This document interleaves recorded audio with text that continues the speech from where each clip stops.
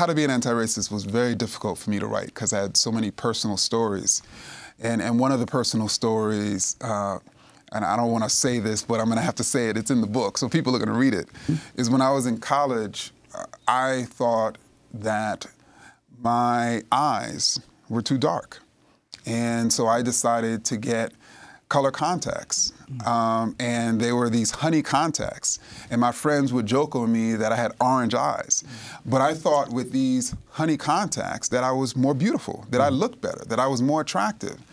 And this was a representation of what I sort of address in the book is known as colorism, right? This idea that the lighter the skin, the better. The lighter the eyes, the better. The straighter the hair, the better. And within communities of color, there are, of course, gradations of skin color, of eye color, of hair texture. And so what I did in that— And it often changes from generation to generation. Precisely, precisely. And what I did in that chapter of called Color was sort of talk about what I called light people and dark people. And this is particularly within communities of color. And we have been led to believe, primarily taught to people of color by white people who said, since lighter people are closer to us, they're more superior to those dark people. And we've internalized those ideas.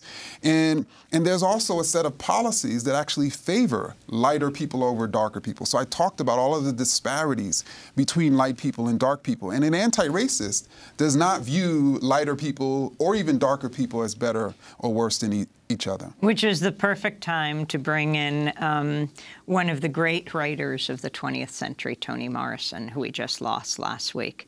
Last week on Democracy Now! We did an hour, 2 hours, 1 hour on the show and 1 hour off with Nikki Giovanni and Angela Davis and Sonia Sanchez playing the clips of Toni Morrison. And we want to go back to one of those moments, as you describe, wanting lighter eyes, Ibram. Let's go to 2010. A conversation between Toni Morrison and Angela Davis at the New York Public Library. When I wrote the first book I wrote, The Bluest Eye, I really wanted to know why that girl felt so bad. The one who, a real life girl, who said she wanted blue eyes. We were talking about whether God existed. I, of course, was persuaded that he did. And she was persuaded that he did not, and her proof was that she had prayed for blue eyes for 2 years. 2 years. And she didn't get them. So obviously he wasn't up there.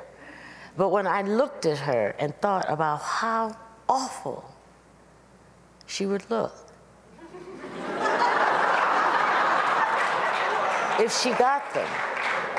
And then I thought the second thing was how beautiful she was at that moment, you know. She was just incredible, but I didn't even know whether she was beautiful or not until I thought about what she might think. Then the third thing, of course, is why does she want that?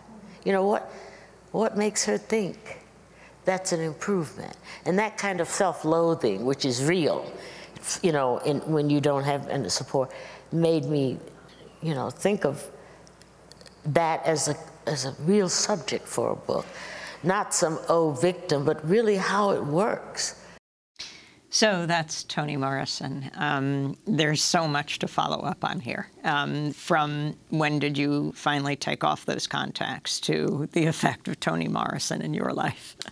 So I finally took them off, I believe, around the time I locked my hair when I was a junior in college. And I remember a few years later reading The Bluest Eye for the first time.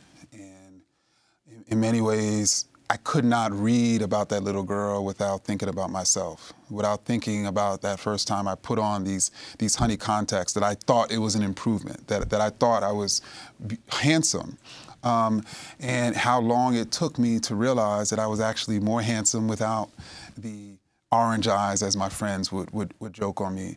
And so I think, you know, obviously Toni Morrison, like any sort of black writer living, has had a tremendous impact on my life, on my personal life, let alone my sort of literary life. And I think one of the ways in which she had an influence, even on me writing this book, even on me writing the colorism sort of chapter, was her constant sort of instructions to Black writers to not write with the white critic on our shoulders, to not write with the white gaze in our minds. Because one of the things that it's difficult for us to write about is internalized racism. Because what we fear is going to happen is white racists are going to take that and see, we've been telling you you're the problem all along, right? And now you're finally admitting it. And so for me, I was like, let me get the white critic off my shoulder and write. This is a reality that people of color, particularly Black people, are facing, and I wanted to speak to it.